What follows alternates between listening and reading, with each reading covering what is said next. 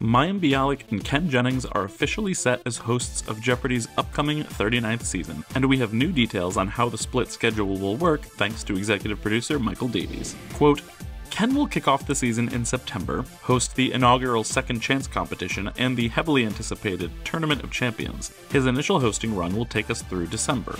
In the meantime, Mayim will host Celebrity Jeopardy on ABC in primetime.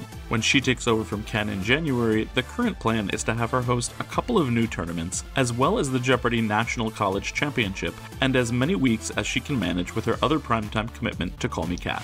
We know you value consistency, so we will not flip-flop the hosts constantly, and we will keep you informed about the hosting schedule.